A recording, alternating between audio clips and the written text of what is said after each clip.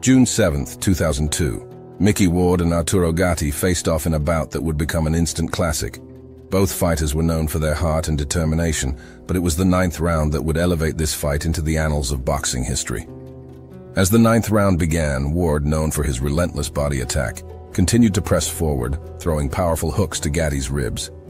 Midway through the round, Ward landed a crushing left hook to Gatti's liver. Gatti crumpled to the canvas, seemingly out of the fight, but Gatti refused to quit. He rose to his feet. What followed next was a display of heart that has become legendary. Gatti began to move and counterpunch. He threw sharp jabs and quick combinations, keeping Ward at bay. Ward, undeterred, continued to press the action, looking for another devastating body shot. As the round came to a close, both fighters exchanged blows, each refusing to give an inch. The bell rang, but the echoes of that ninth round continued to resonate in the hearts of boxing fans everywhere.